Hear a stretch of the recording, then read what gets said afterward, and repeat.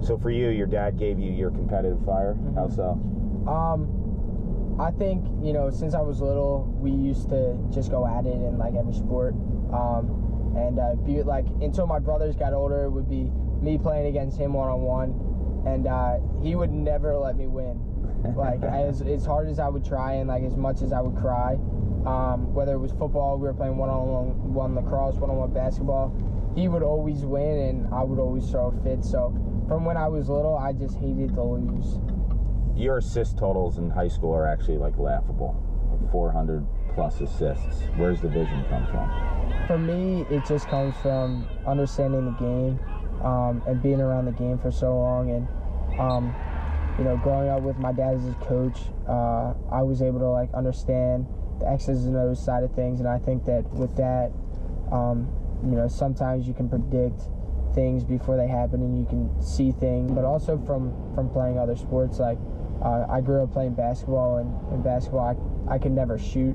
Bad jumper? Yeah, horrible jumper. So I had to learn how to pass at a young age. When I watch you play on the field, things oftentimes look easy. Defenders look like they're in slow motion. So when you step on this field, what's the first thing that comes to mind? I always try and like think about the tradition here, and we run on this way and you run right towards the national championship banners and Ivy League championship banners. And it just kind of reminds you like where you are and who you're really playing for. I mean, the program is so much bigger than just a team that is on the field. Where's your favorite spot on the field here? Right behind that X. Yeah, that's where you do your work, yeah. Right? When we spoke earlier, 3 players that came to mind, guys that you really watched in terms of their craft on the field. Attackman, Mikey Powell, Jordan Wolf, Joey Sankey. When I say each player's name, tell me one piece of their game that you have in your game. Mikey Powell. Vision. Jordan Wolf. Quickness. Joey Sankey. His toughness. You're a huge Birds fan, huh? Yeah, big Birds fan. Dude, you're Philly tough, yeah. huh?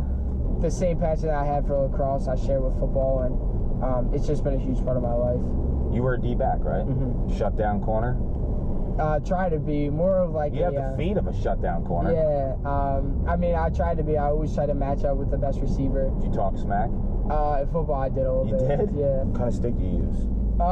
This is like my backup. I use Evo, just like same stringing every time. Same guy strings it. Are you particular about it? Really particular. How so? I can't use like if I'm like playing around, like I can only use my sticks. It's like a mental thing for me. How do you get them strong? Like a little bit of whip, but like you can feel the thing coming out. Sweet. Individually, for Michael Sowers, what do you want to get out of 2018?